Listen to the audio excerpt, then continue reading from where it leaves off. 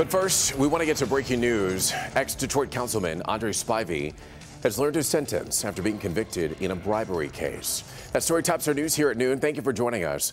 I'm Evrod Kasumi. Spivey was convicted of receiving almost $36,000 in bribes as part of a corruption scandal engulfing City Hall and the police department.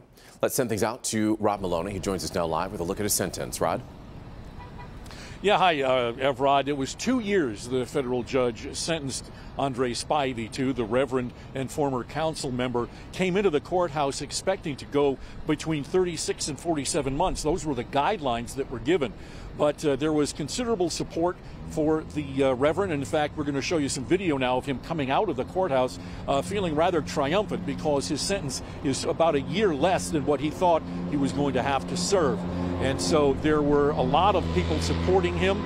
In fact, there were a couple of hundred letters put into his case file of people supporting him, and his supporters filled the courthouse today, 2 full courtrooms, trying to show the judge that Andre Spivey does not deserve to be sent to prison for as long as the federal government wanted him to. And as a matter of fact, Elliott Hall afterward had this to say about what the judge did and how it all went.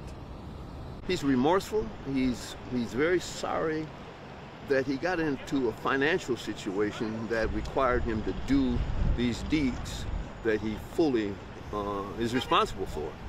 But, you know, the bottom line with public officials is that everybody would like to be Michael Bloomberg.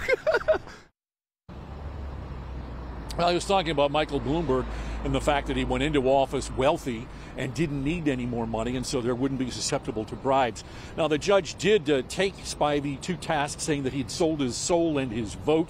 Prosecution similarly went after him, saying that the city of Detroit is sickened by what has all transpired here. But as it stands right now, the Reverend Spivey did get some more mercy from the judge in that his daughter's graduating from high school in the spring. The judge decided he needed to be there for that, so he does not need to report to prison until July 1st.